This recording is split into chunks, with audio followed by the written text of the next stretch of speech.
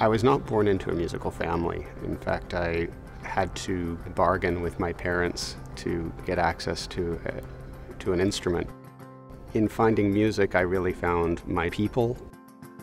I asked to play the viola, thinking that it was a smaller and higher pitched instrument than the violin, and when I got it, was a little bit surprised. The surprise led to curiosity, and I fell in love with the sound. I came to realize that it was really fortuitous I should be a violist because it's an inner voice. I learned teamwork through musicianship, and I also learned how to express myself when words didn't quite hit the mark, and as a teenager, that's pretty much all the time. I developed problems with my right hand. It was an overuse injury. I knew that I wanted to remain involved in the music world, so I called the general manager of the LA Philharmonic and asked her if she needed an intern, which they did.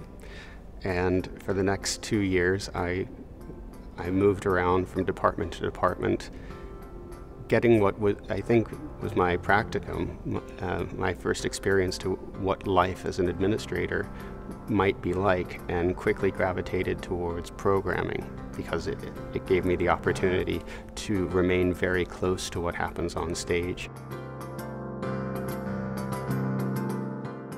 I think a lot about performing as a metaphor for leadership. There are moments when one is out front, has prominence, but then there are moments when you have to sit back and let others take over and just provide the support that allows them to shine.